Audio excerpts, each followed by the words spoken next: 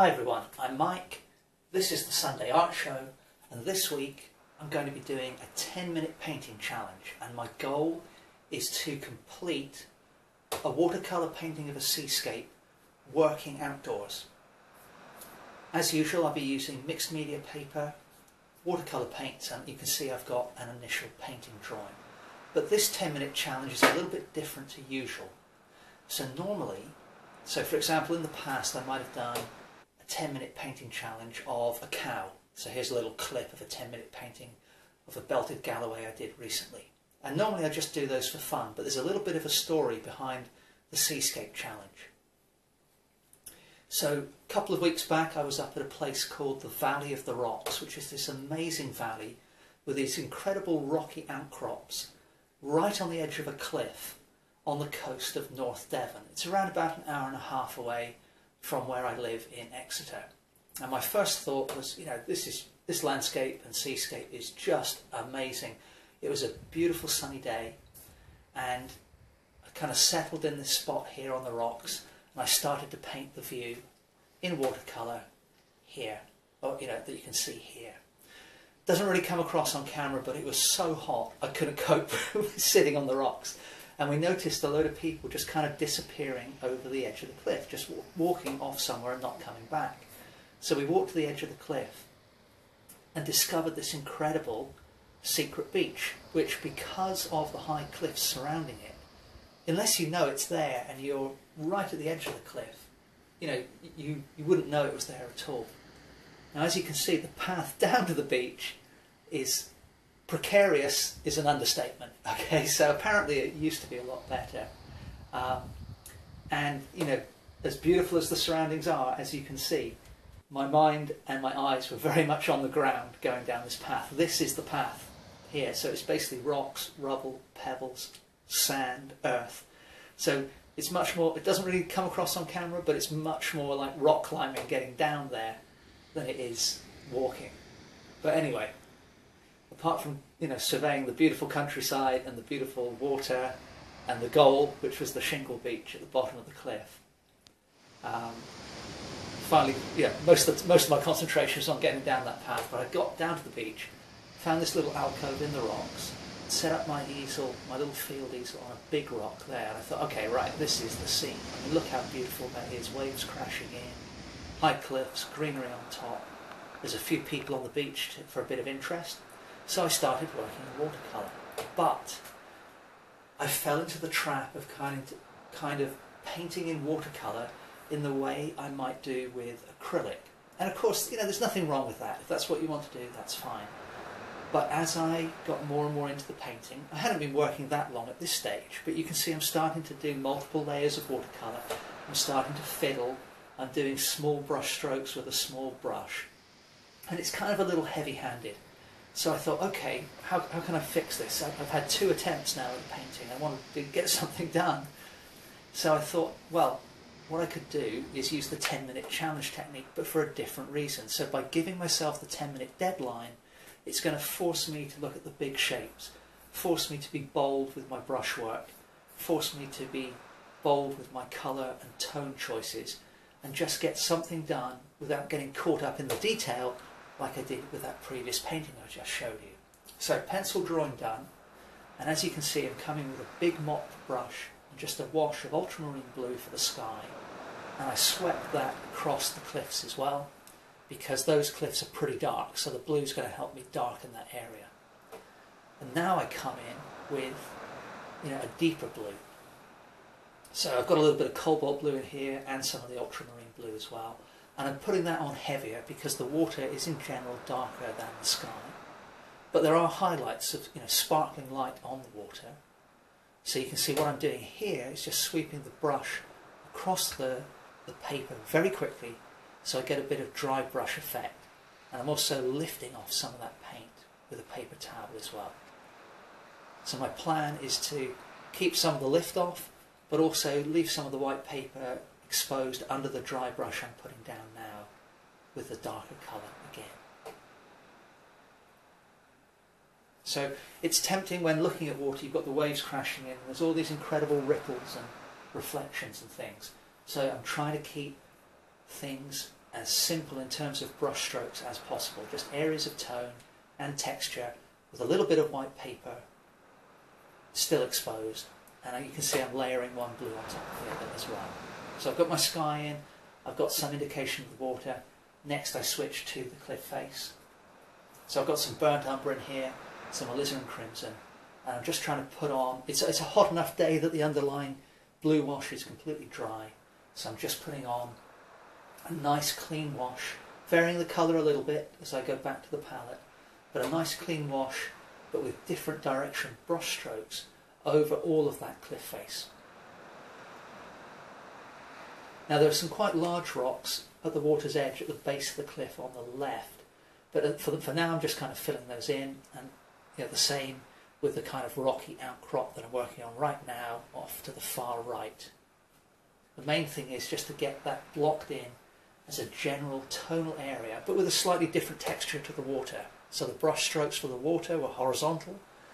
For the rocks and the cliffs, they're going in all directions. But when I come down to the beach, I'm sweeping my brush down towards the shore.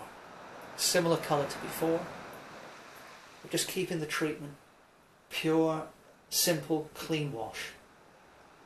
No detail at all, really. Now I've deliberately left the edge of that sand wash jagged, because I'm hoping that's going to help me describe the water rolling in up the beach later on. I still need to go darker with the cliffs, so I'm adding a more purpley, dark brown, possibly a little bit of neutral tint in there. Very wet on the still damp cliff face. And you can see I'm just patting the brush so that as the water runs down, as the wash moves around on the paper, I get the lovely texture. And the pencil mark I've put in for the base of the cliff, that's actually catching that bead of the wash along the bottom of the cliff edge. So that wasn't deliberate, but it's kind of nice that it's happened, because that's going to help define the bottom of the cliff in a way that I could never paint by hand. The only problem is, as you can see, the end of that bead is welling up and it's kind of trickling down the page, so I'm having to mop that up with a paper towel intermittently. But I can live with that, that's okay. Alright, and in fact, it's kind of adding a little something to the water. So, this 10-minute challenge is forcing me to prioritise, what can I get done in a clean, efficient way. So that's the whole idea. So I'm continuing to add texture on the left of the cliff. I can't speak highly enough about the location, actually. Talk about beautiful, talk about secluded, talk about, sunny, warm, a cacophony of noise with the waves crashing in on the shingle beach, pebbles being dragged around. It really was, an incredible day. Now you can see that bead of wash on the bottom of the cliffs, that's continuing to break free and kind of move down across the painting. And I haven't quite noticed, so what I'm doing at the moment is I'm looking at the rocks on the left. There are some kind of greenish highlights, subdued. So I'm not really drawing those rocks as such yet, apart from the initial pencil work. Just kind of sweeping in subdued highlights on the left. And also that there is some grass kind of tumbling down the cliff face as well, or plant life too. So picking up that drip, that's lifted off some of the water, but it's a random enough mark that's okay. So away from the big mop brush now, I've switched to a smaller round synthetic brush with a nice fine point. And I'm coming in with a dark blue, mostly ultramarine, but with a bit of burnt umber in there.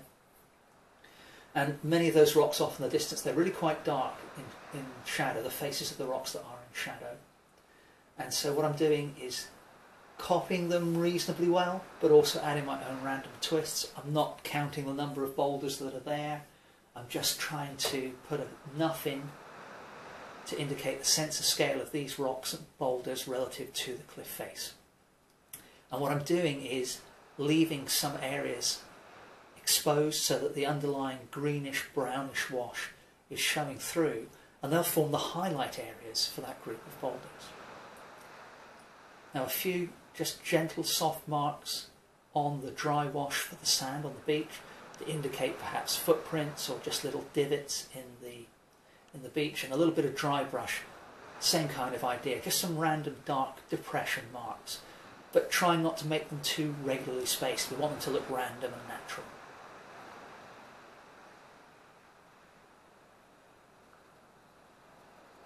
Now for the white water coming in, I'm not going to try and draw that in any way. You can see I'm just scumbling across kind of a slightly purple but mostly kind of grey shadow for the underside of the white water. So with the sunlight coming down from above, the white water is at its whitest on top, but there are some subdued soft shadows underneath that white water. Now the main figure on the beach I'm going to treat very simply, pretty much as a silhouette, because he's backlit. So I haven't gone for pure black here or anything like that. It's just a very dark purple, kind of purpley brown.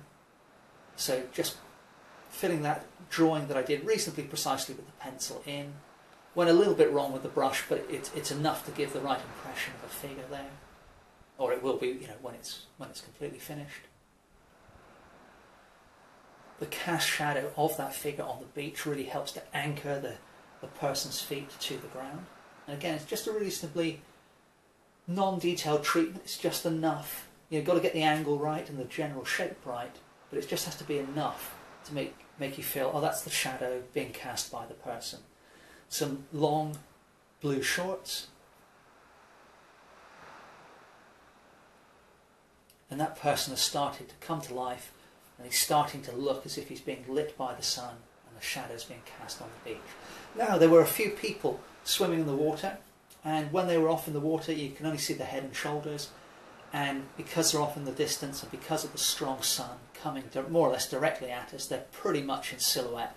So again, I've gone pretty dark with them, and just enough to indicate their presence. It helps to give a sense of depth and a sense of scale to the entire painting. Back to the water, but now, this time with a flat brush and a randomised dry brush technique in a darker browny purple, which I'm dragging up along the beach in selective places to indicate wet sand, and the original random line of brushwork was just darker shadow under that white water. Notice I've varied the treatment. I've kept a little bit of dry brush as we've come up the beach, but also converted to kind of a wet dilute wash as well, and carried that over both the unpainted area and up the sandy beach too. So in general, including a little bit of randomness in our work is a good way to make things look natural. Now I need to enhance the sense of light on top of the white water, but I mustn't go too crazy. So I'm just putting in a darker purple here next to the white water just to make it pop a little bit more. But I'm being really careful. I don't want to overwork this painting. That's the whole point. 10 minutes, can I get it done in time? That's the question. So let me show you a little bit more of the beach. Look how beautiful this is. Crystal clear blue water, pebble shingle beach. Just another little shot of my painting location. I mean, it's just a dream, really. So here's the actual scene again. People on the beach, waves crashing in, and dark cliffs. And let's see how my painting compares to the scene. Have I got it right? Have I done enough? Let's take a look. So there's my painting. And if we look at the scene, it's not bad. Strictly speaking, the cliffs should be much darker than they are. But I elected to leave it just like that to keep everything clean and pure, and I'm really happy with the finished painting. So there we go. Hope you enjoyed this little video. Please remember to like, comment and subscribe, and I hope to see you next Sunday for the next episode of the Sunday Art Show. Thanks very much for watching.